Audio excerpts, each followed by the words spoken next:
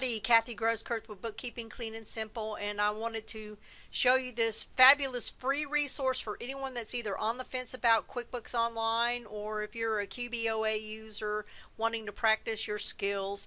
This is a free sample company here that's available for QuickBooks Online users. I'm going to go ahead and click on the dashboard so that way you can see. It's called Craig's Design and Landscaping Services, and basically this sample company is kind of like a sandbox, if you will, where you can go in there, you can mess things up, you can try out things to make sure that you're understanding what you are doing to learn the standard workflows that are inherent in using such a platform. So anyway, it's free for anyone, and even if you're not a QBOA or QuickBooks Online accountant user, you can actually go to the link and sign into the test drive company without having a QuickBooks or Intuit ID.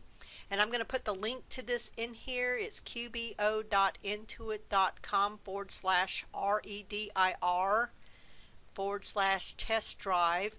And I'm going to put that in the comments, but I wanted you to see some of the things that you can do, and the developers are really good about trying to get some of these newer features in here so you can learn them, like the new Quick Create. You can go ahead and click on that and do anything in here that you want to do. You can go to the banking center like I was in just a little while ago and just play around with some of the transactions in there, and it'll have these little pop-ups that you can go through to do like the little tutorials and stuff. Go into the expenses area or even the sales area and play around with some of those things, and all sorts of stuff. You can even go into the chart of accounts and do some stuff in there with the chart of accounts and things like that. You can practice doing bank reconciliations as well with some of the dummy data that's in here.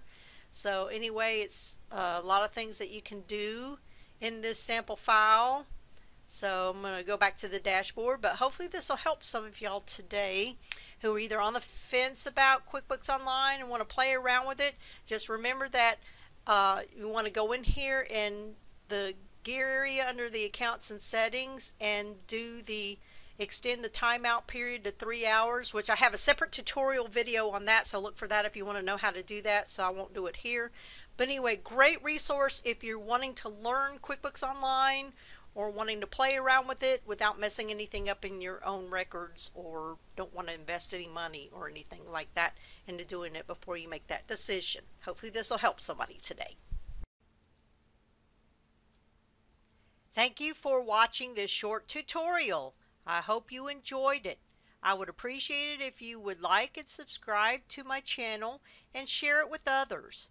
I'm going to be adding more content this year, and I look forward to helping you out with your QuickBooks and bookkeeping needs. Take care, everybody, and have a wonderful day.